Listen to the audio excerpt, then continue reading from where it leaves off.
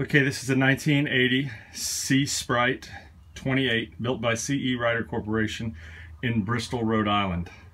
This particular Sea Sprite 28 is in Bristol condition. It's actually hull number 2.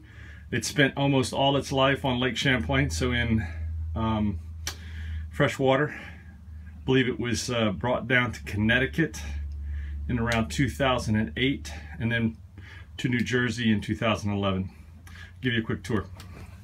Start up front in the V-berth with all new upholstery, new woodwork. Those slats were all installed by the last owner, who was a woodworker and spent 3 years refitting the boat.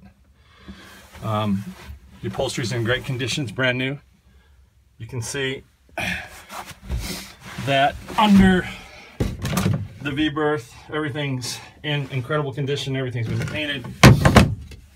Plenty of storage. There's water tank, anchor, road. For a 28-foot boat, the V-berth is actually quite large and spacious. You have good lighting from this overhead hatch here, which sits across the head/shower athwartships. So to port, you have a sink and shower nozzle with foot pump. You have the drain into the bilge. You can stand over that, take a shower. And then entering back into the V-berth, you'll see, close the door, close the hatch, and there's the head. This is a brand new head. It's got a brand new holding tank, never been used. Never been used, just here for Coast Guard compliance. Previous owner used this boat as a day sailor.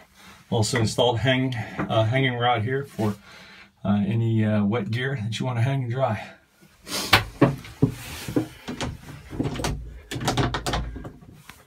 So you can see that the cabin sole has been refinished.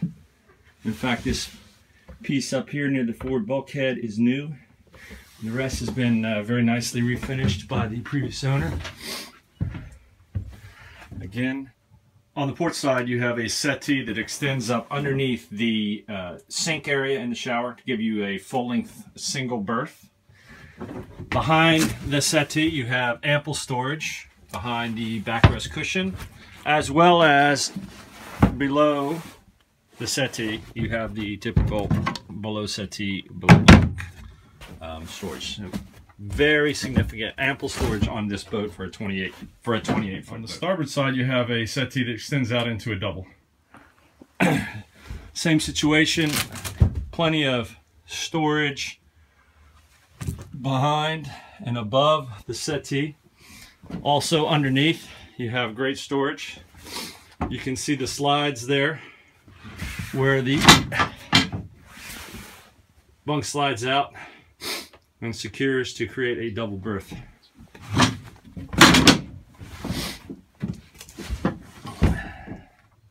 Starboard side of the galley have a very large ice box. Very large ice box. Could be converted to a fridge very easily. Good storage behind the ice box as well. Electrical panel for your various lights, cabin lights, depth finder, battery switch, and you've got a power plug right there. Charge your phone. This boat does have AC, does have shore power. Was installed by the last owner. On the port side of the galley, you have a sink with hand pump and a very nice 2-burner alcohol stove. Kenyan alcohol stove. Works very well. Underneath the stove, you have just enormous storage there for pots, pans, dishes, or anything else.